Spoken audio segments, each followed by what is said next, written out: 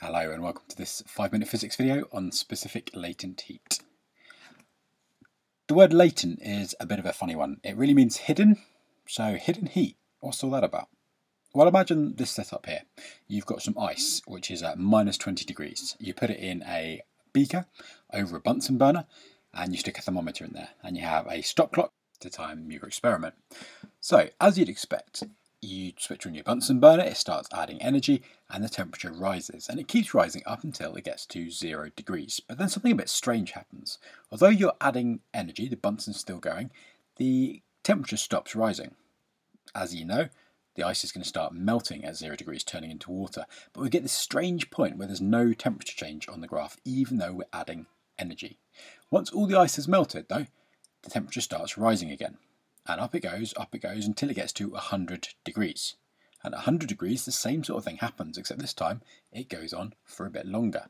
We have, although we're supplying energy, no temperature rise. And that water, of course, is now going to start to boil. And once it's all boiled away, all turned into steam, if you could catch the steam, which obviously isn't possible with a beaker, but if you could catch that steam and keep adding energy, the steam would then start heating up again. Its temperature would go up and up and up, and there would be no limit on how hot you could get it. Now, although we have time on our x-axis in this graph, really we could have energy, because that's what's going on. We're adding energy to it. And normally when we add energy to something, the temperature increases. But as you've seen, when we're changing state, when we're going from a solid to a liquid or a liquid to a gas, then adding energy doesn't actually increase the temperature. Something else is going on. If we could imagine what's going on, we could look more closely. The particles in the ice would be held together by bonds in between them. And as we add energy, we're going to start to break those bonds. The bonds in between the particles will be broken, and instead of being a solid with a fixed shape, it will change into a liquid, and the particles can move freely around. So at these state changes, instead of increasing the temperature, we are breaking bonds if we're talking about a solid melting, or we're overcoming intermolecular forces if we're talking about a liquid boiling. Either way, that energy, instead of increasing the temperature, is increasing what we call the internal energy of the material. Now you could repeat this experiment many times with 1 kilogram of ice, and you'd always get the same amount of energy required to melt that 1 kilogram. And we'd call that amount of energy the specific latent heat of fusion of the material. Now, the word specific in this case in physics just means a value per kilogram. Okay, so there's nothing weird about that. And as we said, the amount of energy it takes to melt a kilogram of ice is very different to the amount of energy it takes to boil a kilogram of water. So there's a different latent heat, there's different specific latent heat for fusion, turning the solid into a liquid, as there is for boiling or vaporization, turning the liquid into a gas. As of course you'd expect, there's an equation for this. This is physics after all, and here it is, fairly straightforward. The energy you need for the state change equals the mass of the material you have multiplied by the specific latent heat for that material, okay, or E equals mL.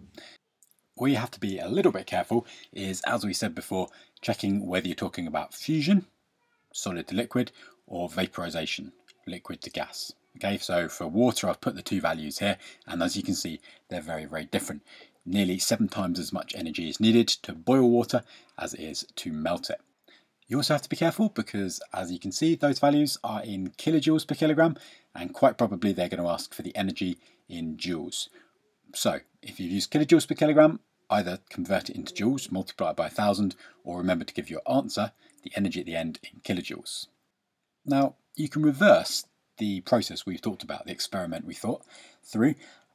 Instead of adding energy, you can remove energy, so you're cooling it down, and you get basically the same graph but backwards. So don't be thrown if you were to be shown that in an exam. It's exactly the same principle. Now to work out the specific latent heat for a material going through a change of state, then you can use the graph to do that.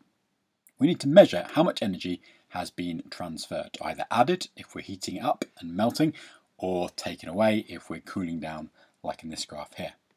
What you need to do is draw 2 lines vertically down, one from the start of the change of state and one from the end of the change of state, both of those down to the x-axis.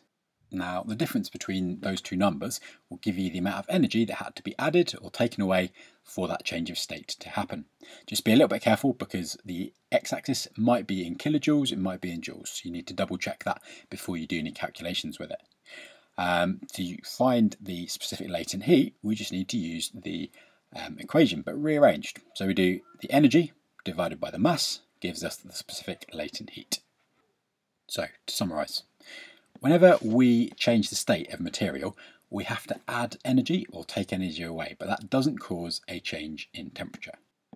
What it does do is change the internal energy of the material, and that relates to bonds being formed or bonds being broken. The energy that we need to completely change the state of 1 kilogram of a substance without any temperature change at all is called the specific latent heat.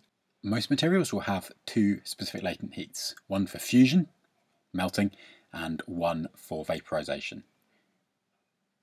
Thanks for watching this 5-minute physics video. Please subscribe and keep up to date with new videos as they get added. Have a good day.